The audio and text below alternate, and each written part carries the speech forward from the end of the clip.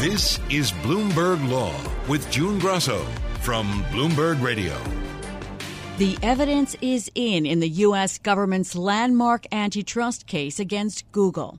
During a 10-week trial, D.C. federal judge Amit Mehta heard from more than 50 witnesses, including Google's CEO, Microsoft's CEO, and Apple executives. But the most damning evidence may be the internal documents the Justice Department introduced. The email slides and other records to show how Google's lavish payments to other companies ensured its search engine became the pre-selected option almost everywhere that people access the Internet.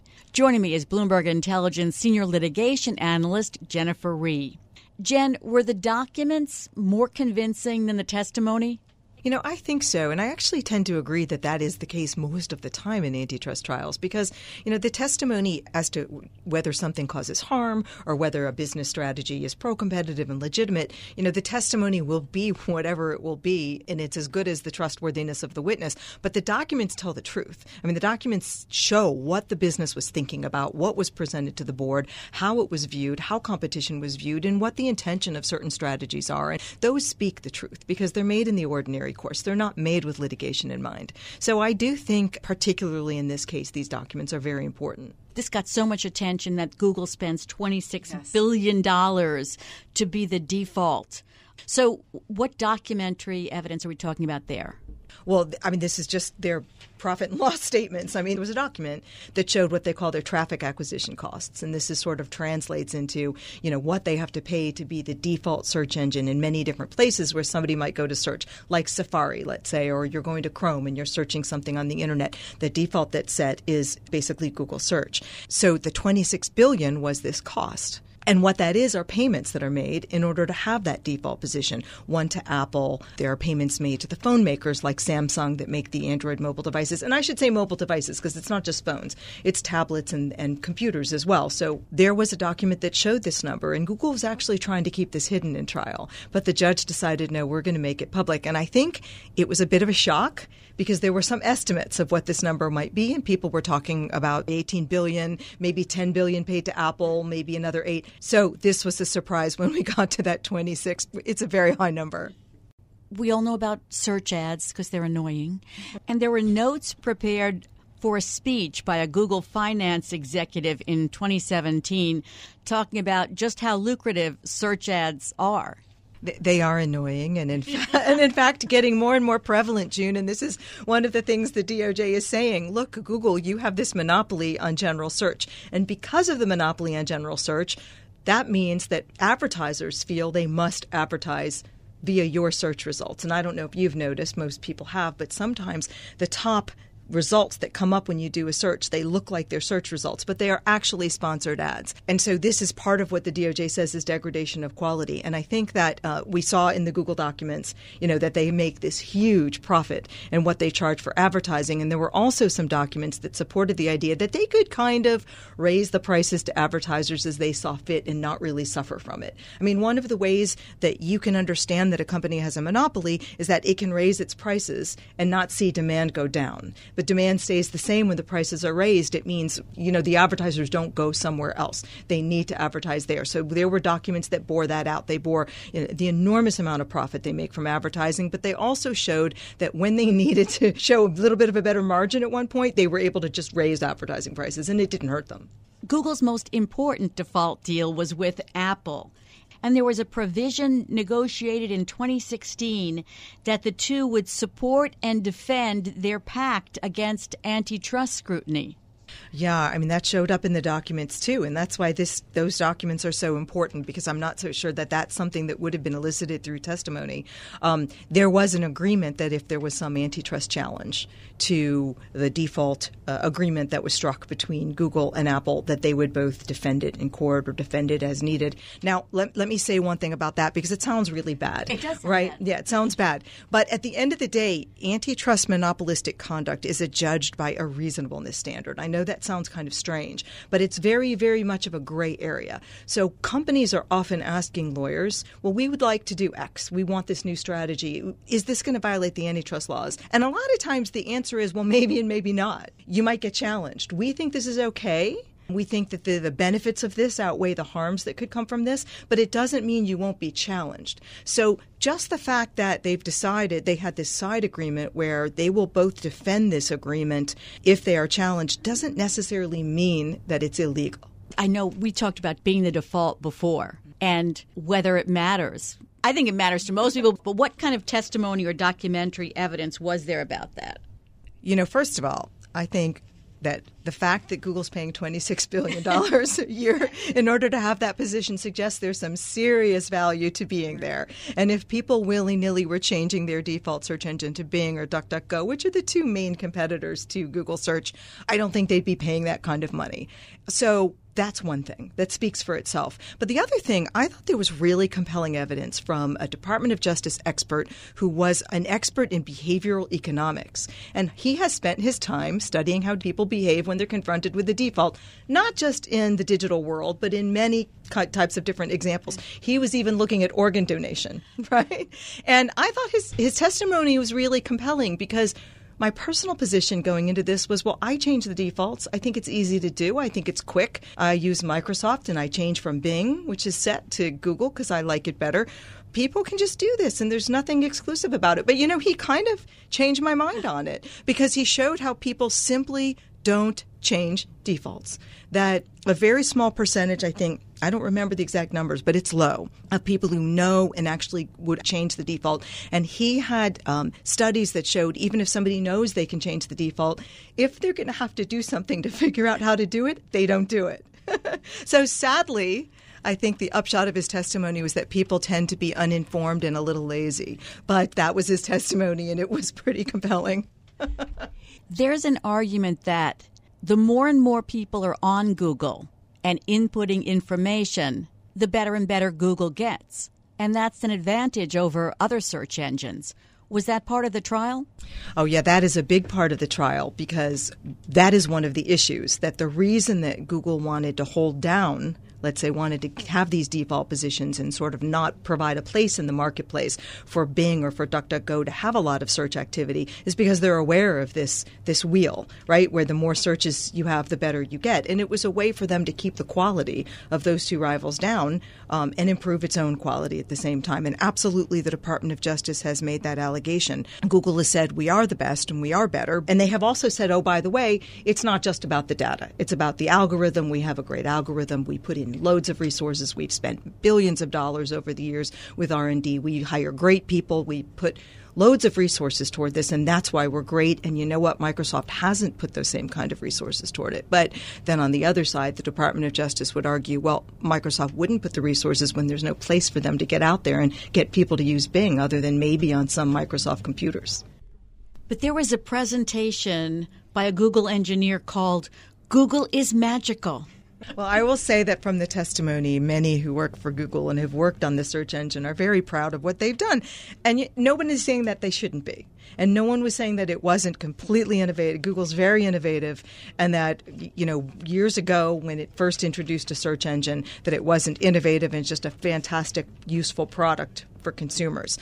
But what the DOJ has alleged is that at some point in time along the road of developing and becoming this massively popular search engine, a verb, exactly. That along the time they decided not only have we developed this great search engine and we're fantastic and we're innovative, but now we're going to stop any threats. We want to stay where we are and we want to block any threats. And that's really what they're claiming, not that it's not a great search engine and not an innovative company.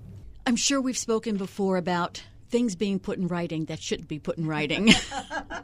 And I always wonder why in companies they put things in writing. So Google actually told its employees what not to say.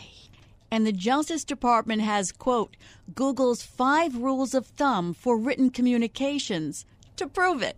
That's exactly right. But let me say this. That looks awful. But as an ex-antitrust lawyer, I'll make one comment about this, or maybe many comments about this.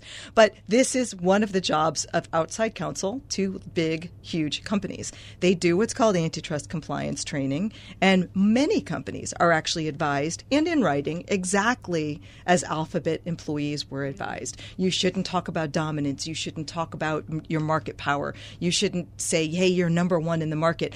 It's actually pretty commonplace Coinbase. Really? So that kind of advice that came from, I'm guessing, the Antitrust Council for Alphabet, I think for very, very big companies is fairly common.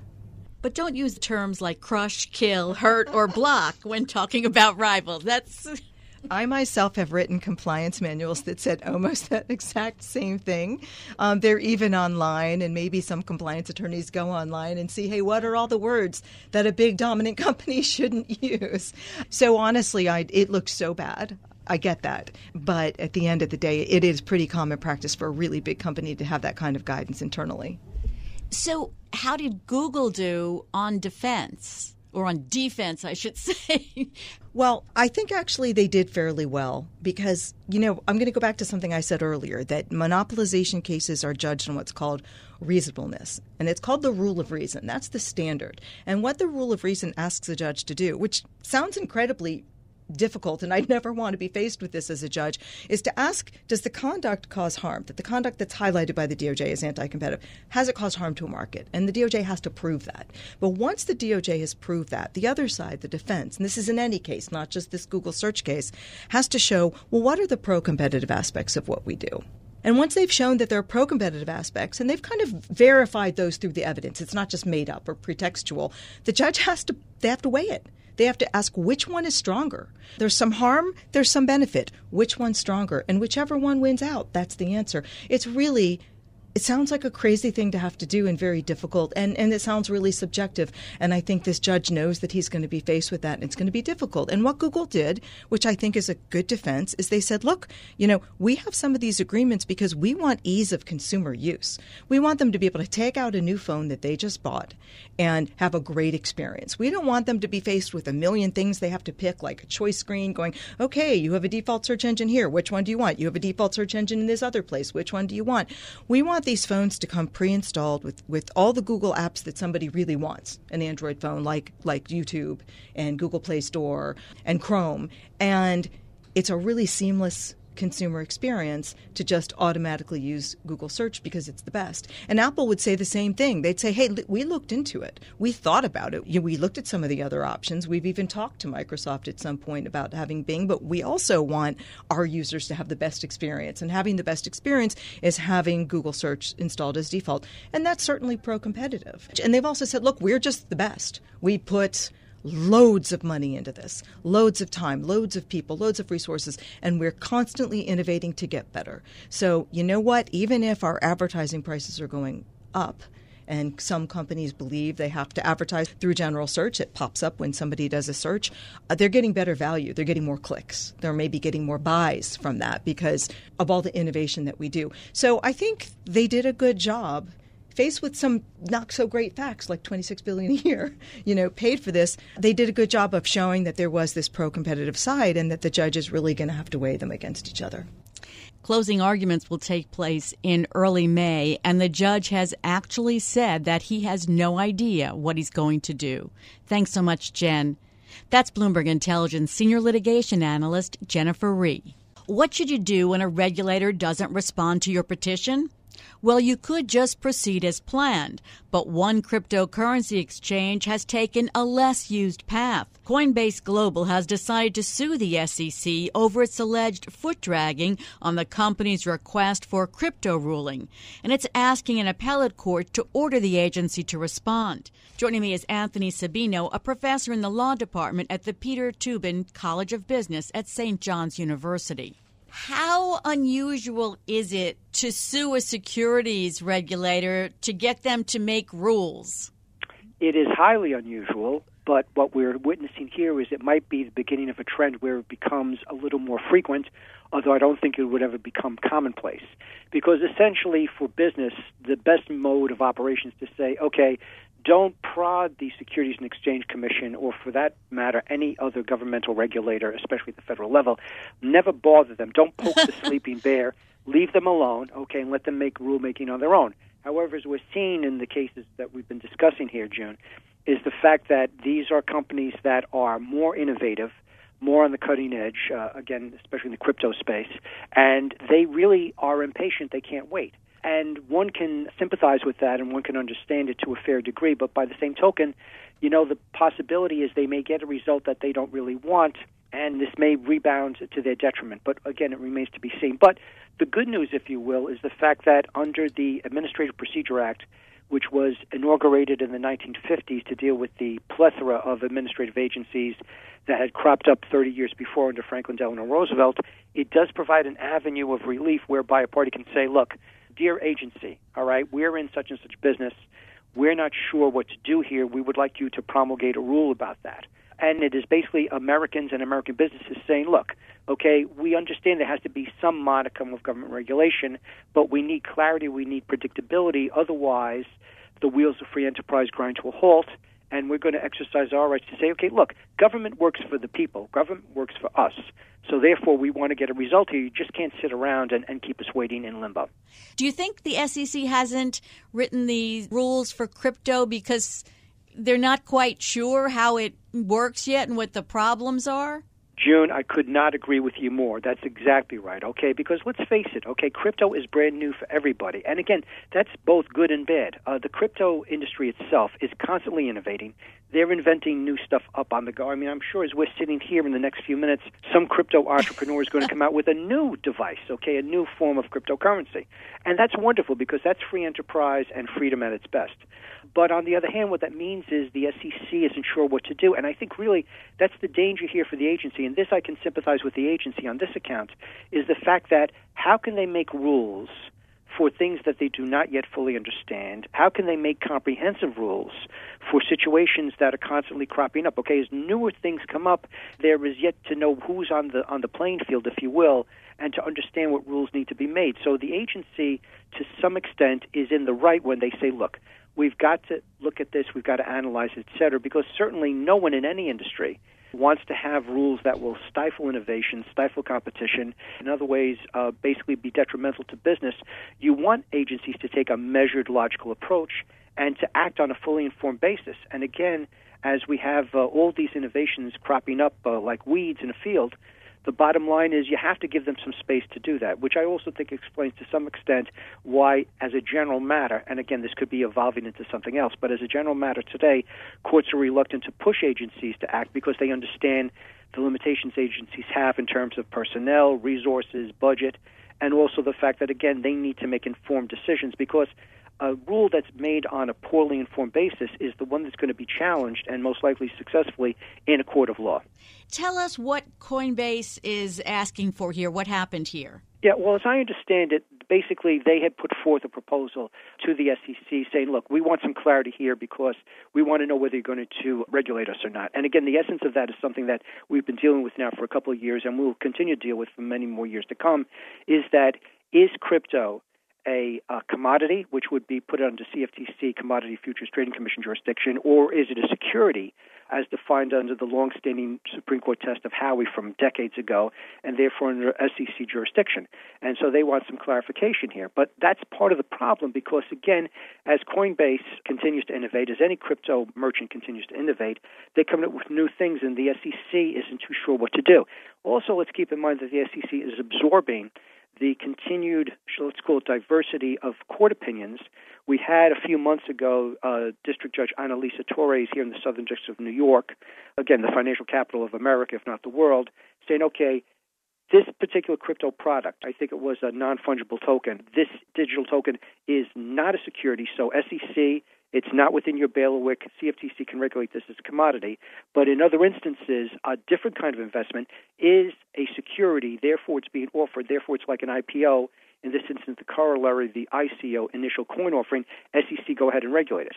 Now, a couple of months after that, okay, we had Jed Rakoff, the eminent securities expert, eminent judge of the Southern District, basically in the same building saying, no, here's the case. I believe the name was Terraform. And said, no, this is definitely a security under the Howey test. It's an investment made with an expectation of profit. Those profits derive from the efforts of others. So therefore, SEC, you regulate this. This is your job to do. And the SEC is currently trying to absorb that. We all are trying to absorb that. And we don't know what the next judge, not necessarily in New York, but anywhere in the country, June, is going to say about this. And until we have further judicial clarification, the SEC is going to be reluctant to basically issue its own rules in that process. Didn't Gary Gensler say it was a security? He did. And again, that's interesting because, and I say this with respect for Mr. Gensler, because I think pretty much he's doing a very good job. And he did a very good job at the CFTC, where he was saying crypto is a commodity, so my agency regulates it. Now he changed hats and office addresses. Now he's at the SEC saying, no, crypto is a security, so now my agency, my new agency, we get to regulate that. And again, this is one of the reasons why we can understand the Commission's reluctance to promulgate comprehensive rules, or maybe even the inability to do so, because they're still not sure. Their contention is, look, by and large, as I understand it, Mr. Gensler's contention is basically, it doesn't matter what form, what iteration of crypto it is. Crypto is a security under our longstanding definition, and therefore we get to regulate it. But he's got to reconcile that position, because really that's nothing more, June, than a position of the Commission, the SEC, with what the courts are telling him, and trying to find a balance here. And once again, the agency doesn't want to overcommit. And as Americans, and especially those of us interested in the free market, we don't want the agency to overcommit, because if they, again, have these overly strict, and poorly informed rules, that's going to stifle innovation in the market, and it's going to create more regulatory problems for folks who honestly don't deserve it. The SEC has received 18 petitions for rulemaking so far in 2023, right, which is in line with previous years. Mm-hmm. Kara Rowlands of the New Civil Liberties Alliance, which is a Washington, D.C.-based civil rights group, in a recent study found the SEC substantively responded to only 5 of the nearly 80 petitions filed from January 2018 to May 2023. Right. Is that too much even for an agency that's maybe overworked? Yeah, and I would have to say this. I have not studied Ms. Rowlands' research, but I have no reason to assume it's other than valid. So assuming that it is valid research, then I give her the right of that argument, because that's correct. The SEC is there to, again, provide for investor confidence, provide for integrity in the market, to punish the wrongdoers, and part and parcel of that is making rules. And when you have petitions where are specific parties asking for rulemaking in certain areas, then the agency is supposed to respond to that. And quite frankly, just based on that quantitative analysis by Ms. Rowlands, I have to say that that is an inadequate response by the agencies. They've got to get their numbers up. And yes, the SEC does have a limited budget, limited personnel. They've got a lot of irons in the fire, to use that expression. But again, that's nothing new. The agency has always been in that mode of operation, always playing catch-up since it was formed in 1934. So they have to deal with these issues. And once again, if they want to instill confidence in the market, assure market integrity, they've got to be proactive on this. And I think the bottom line is they've got to do better. They've got to do better. So I would agree with the critics and what the research is saying in that regard. And so it's fine, and I think this is going back to your point, if I may, I understand it a little better now, is that if Mr. Gensler says, look, crypto is a security, we want to regulate it, well, by golly, if you say it's a security, then promulgate some rules. And the rulemaking process by itself, as I'm sure many of your listeners know, is quite complicated. It's a 3-step process provided for by, again, the Administrative Procedure Act of the 50s. First, the agency, any agency, and we'll be specific the SEC in this regard, they have to propose a new rule and allow for public commentary. Then they have to allow the public commentary to come in, typically over a period of usually 90 days, and listen to that commentary and take it into their calculus, and as necessary, revise the rule, amend it, tweak it a little bit, whatever. Then they promulgate a final rule, and then that goes through the acid test, again, if somebody challenges in court, so on and so forth. But once again, since that rulemaking process is already laborious and already calls for public involvement, then I honestly think that the SEC has got to put more people into this push, get more folks involved and be responsive and get that big machinery known as the Commission going to make these rules when they need it. Because, again, when you have a petition for rulemaking, you're having someone coming forward, and again, to their credit, they're not trying to play with the rules as they're not trying to guess. They're going to the Commission and saying, look, you're the regulators in the securities domain, all right? Help us out here, We want to follow the law, but we're not sure what your position is. We want you to make some rules here, If they're asking for a rule, then again, try to satisfy that need. I've done so many stories about challenges because an agency didn't follow the rulemaking process exactly as required. How long does it take the SEC from start to finish to draft a rule and put it into effect? It varies, and I have no empirical evidence on that to share with you, June, but the bottom line is it takes a lot longer than that the typical 90-day public comment period because, for one reason, sometimes that public commentary period is extended. I think a very stark example that's illustrative here is when the SEC promulgated Regulation BI, Reg BI, best interest, about what brokers have to disclose to clients to demonstrate that there's no conflict of interest. That was met with opposition, if not outright derision, by the broker-dealer industry, by the securities denizens, and they basically said, no, we don't want this rule. We know what our rules are in terms of, who's a fiduciary, who's not, or this is pushing us too close to being classified as fiduciaries. So they had almost violently opposed it. The public commentary was absolutely massive. It ran into, as I recall, hundreds of thousands of pages. The commission took a long time because it needed to be analyzed. Then the commission came out with, I think, initially a position that, again, the industry opposed. They modified that a little bit to get something a little more palatable to the broker-dealer sector. And then they finally came out with Regulation BI, as you know, as it exists today. But the bottom line, it was not a smooth path at all. Indeed, it was the antithesis of that. It was a very rocky road indeed, with a lot of opposition. And again, that to me, as much as it creates a lot of work and creates difficulties, the bottom line for the agency is that, look, the road is hard enough, It's hard enough to promulgate rules as it is. The sooner you start down the path to promulgating rules, the better off you are. And also, and I think this is something that's been permeating, D.C. with the agencies and certainly the federal court systems more recently, is Americans and American businesses are demanding more and more accountability from regulators and federal agencies because, let's face it, nobody elected the 5 persons who sit on the SEC or any of the other members of the multi-member commissions like the FTC, the FAA, et cetera. But these are public servants who are supposed to be accountable to us. And I think this is just one iteration of that overall push to say, look, government serves the people, not the other way around. So we want government to be more accountable to us. And again, rulemaking to satisfy the needs of any particular industry is part of that process. According to the Bloomberg article, one court found the Occupational Safety and Health Administration's 6-year delay in responding to a petition was reasonable. Another court said the agency's 3-year delay on another request was simply too long. In this case, the Third Circuit recently asked the SEC to respond to some questions. What do you think that indicates? First of all, it indicates one of the wonderful things about our justice system, which is you have courts in different localities, even though they're all federal courts, reaching different decisions. But again, it also demonstrates that there's justice in that because every case is sui generis. I, for one, really can't comprehend how a 6-year delay by OSHA could be deemed to be reasonable. But then again, I didn't sit on that panel, So maybe there were remarkable circumstances there where that federal court said, it takes that long because it's extremely complex. On the other hand, you have the other court saying, look, 3 years is too long to wait for this particular regulation.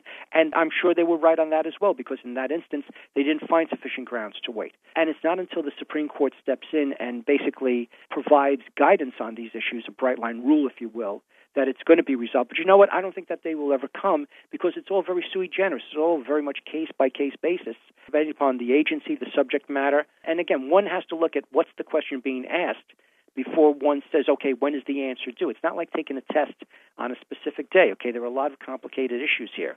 And that's why I think that the courts have generally been reluctant to step in, although they're being a little bit more proactive. And again, part of that, too, and I can understand the courts here that have been reluctant to push the agencies, you've got a very fundamental constitutional issue here, June, and that's separation of powers. Once again, the courts are there to resolve controversies between American citizens and government agencies, among other things. And the bottom line is, if they start to push agencies, isn't that tantamount to them making the rules? That's judicial legislation, and that is not the American way at all. Just the way we don't want the executive branch to push around Congress or the judicial branch. We don't want to have the judicial branch pushing around the administrative agencies because they are a component of the executive branch. And the best avenue for redress by all Americans is, all these agencies, who's their boss? The fellow who's at 1600 Pennsylvania Avenue. So you gripe to the president, and since the agencies are accountable to the president and the president is accountable to the people, that's how we, the people, keep these agencies in line. So again, they serve us, not the other way around. Thanks so much for being on the show, Anthony. That's Anthony Sabino, a professor in the law department at the Peter Tobin College of Business at St. John's University.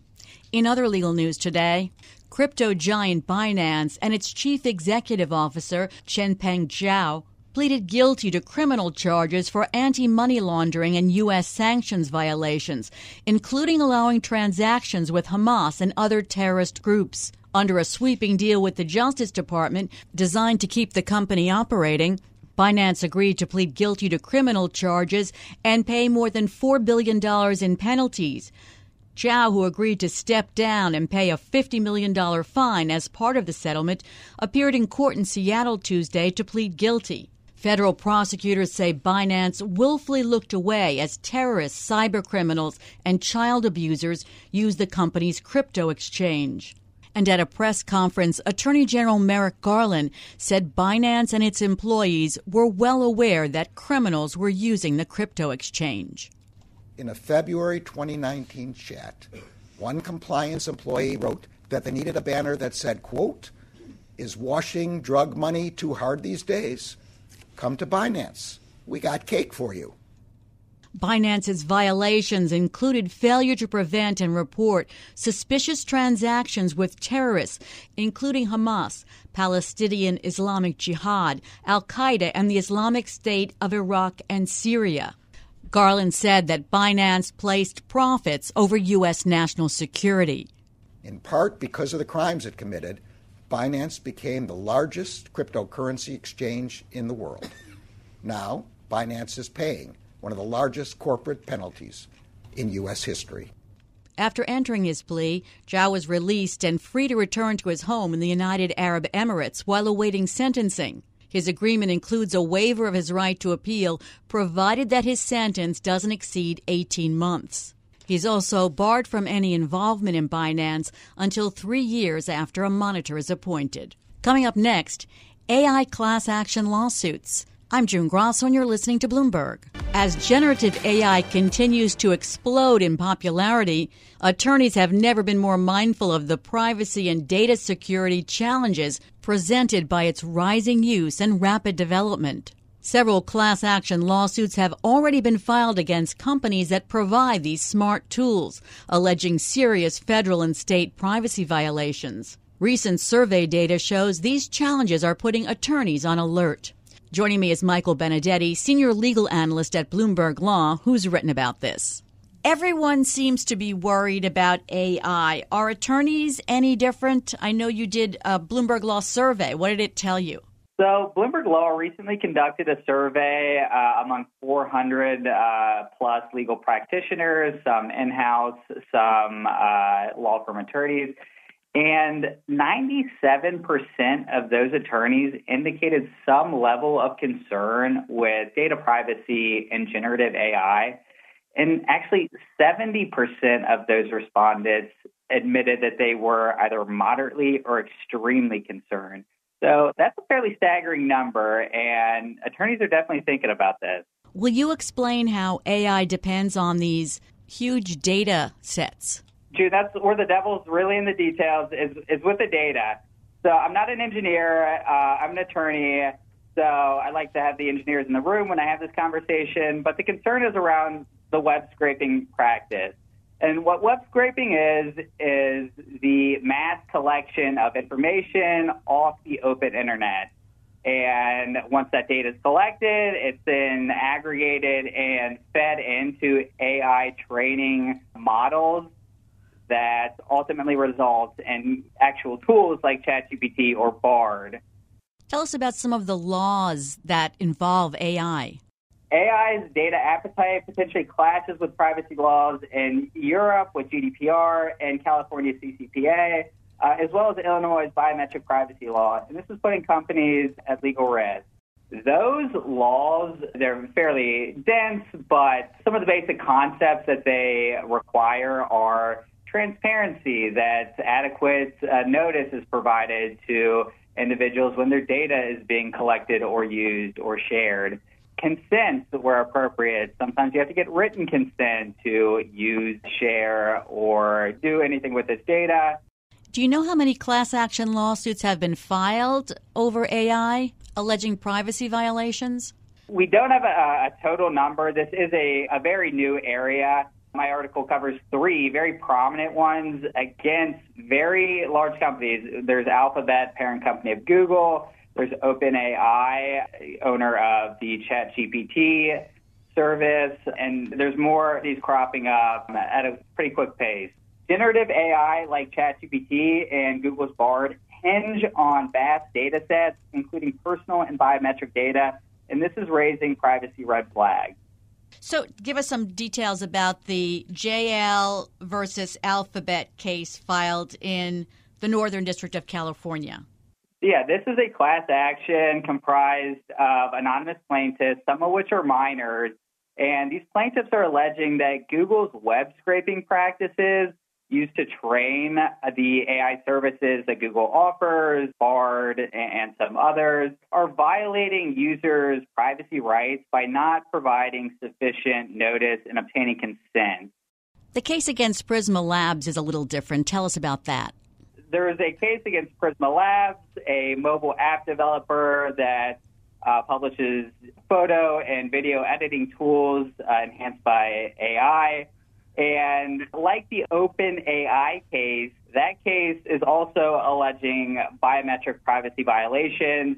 And plaintiffs here are claiming that billions of images found online containing people's faces, those facial images were scanned and used to train the AI algorithms that power the Prisma tools. Just a few of the many cases that will be coming up having to do with AI. Thanks, Michael. That's Michael Benedetti, Senior Legal Analyst at Bloomberg Law. And that's it for this edition of the Bloomberg Law Show. Remember, you can always get the latest legal news on our Bloomberg Law podcast. You can find them on Apple Podcasts, Spotify, and at www.bloomberg.com/podcast/law. And remember to tune into the Bloomberg Law Show every weeknight at 10 p.m. Wall Street time. I'm June Grasso, and you're listening to Bloomberg.